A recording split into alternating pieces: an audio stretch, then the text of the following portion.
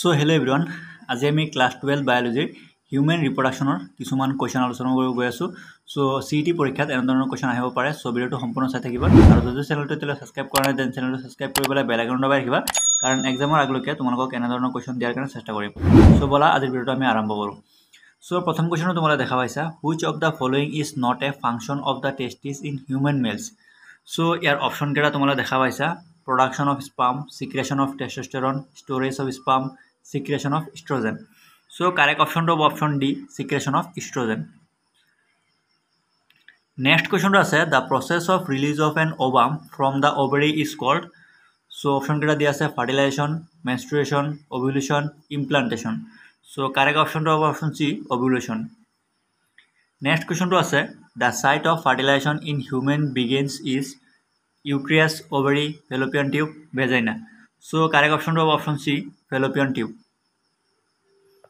Next question to ase, the menstrual cycle in females is controlled by the hormones estrogen and testosterone, progesterone and testosterone, estrogen and progesterone, FSH and LH. So correct option to option C, estrogen and progesterone. Next question to dia ase, the corpus luteum secretes which hormone? Estrogen, progesterone, testosterone, FSH. So your correct option to option B, progesterone. Next question to ase, spermatogenesis occurs in the epididymis, seminiferous tubules, vas deferens, urethra. So correct option to option B, seminiferous tubules.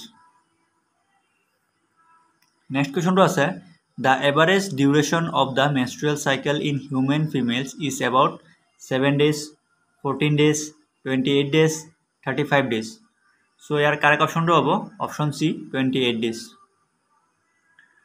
Next question to ase, the zygote undergoes several divisions to form a ball of cells called the blastocyst, morula, embryo, fetus. So your correct option to option B, morula.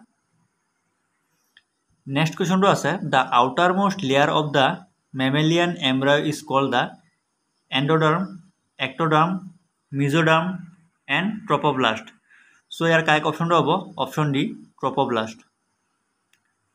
So আজিৰ last question to আমি আলোচনা কৰিম। So last question to দিয়া আছে, the hormone responsible for maintaining pregnancy is. So option কেইটা দিয়া আছে estrogen, progesterone, testosterone, FSH. So correct option to option B, progesterone.